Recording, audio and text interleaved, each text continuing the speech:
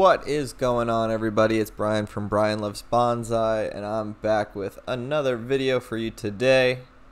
I'm going to be repotting and doing some structural styling, some chopping on this very, very large Lysiloma. Common name is Horseflesh Mahagony.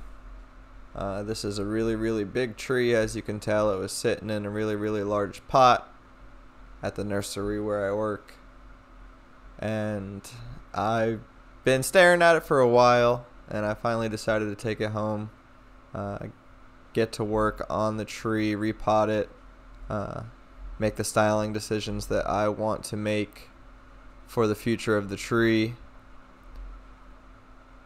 and continue its journey. So I'm jumping right into it. I am working out these roots. Although the tree didn't seem incredibly root bound in the pot, it does just kind of seem like overall maybe the soil composition is a bit old. I think it's been in the pot for a while, so giving it a good repot anyway, clearing up and combing out the roots and making sure that the tree is gonna receive water to the central core of the tree, getting out some of that old decaying soil and any dead roots that are kind of sitting in the middle of that central mass. It's a very easy repot on this tree. If you've ever worked with Lysiloma, their roots are very straightforward. They don't seem to develop too many thick and woody roots, and they also do not seem to require too many roots to support a very large canopy. So that makes this very easy, along with the fact that I don't really have a pot for this tree to go into right now. I'm going to put it into a large nursery pot, and so the end goal of trying to fit it into something specific is not really there for me during this session, which makes things a little bit easier. I am just going through and kind of clearing out the stuff that's jutting straight out, perpendicular to the ground basically, and it's going to resist and cause issues planting and laying into the flat bottom of the pot. And while I'm doing this, I'm also thinking about some of the structural and design changes that I'm going to make to the tree. I know that it's triple trunk up top, which means that at least one of them is going to have to go, and I ultimately ended up deciding, after staring at the tree for a long time, with that large trunk on the left, I think that it's just too straight. I think that it's just too big. It doesn't really create a nice, interesting taper for me.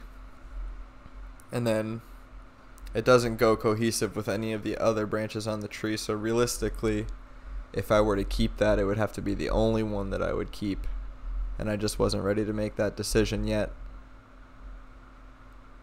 So I ended up going with removing that branch and keeping the very tall central branch along with the one that's closely connected to it. And I ended up really liking the overall direction and design choices that I made. The tree was also really infected with scale, so I kind of go through the whole video and just do physical removal. I do spray a systemic, but it's pretty likely that it's not going to reach the scale at this phase, since it does have that hard outer shell. So physical removal is one of the good options for them, especially since they can't go anywhere. So this thing was kind of covered head to toe on the new elongated branches, because that is what they go for. And so I was physically removing them throughout the video as well. So I'm going to go through the rest of this process, just kind of do the structural design changes and finish up getting the roots situated into the nursery pot and get the repotting finished. I will put some music on for you so you can go ahead and enjoy the rest of the process. And then of course you will see the tree in 360 degrees at the end. There are a lot of potential fronts. The one that I was staring at while I'm doing the repotting is definitely not the one that I'm going to end up choosing, but that's the positive aspect of planting it in a circular pot. I don't have to make that decision about the front just yet, so I'm going to let this thing recover. I'm going to see how it bounces back from this pretty extreme makeover and go from there. So if you have any questions or comments, feel free to leave them below, and I hope you enjoy watching the rest of this video.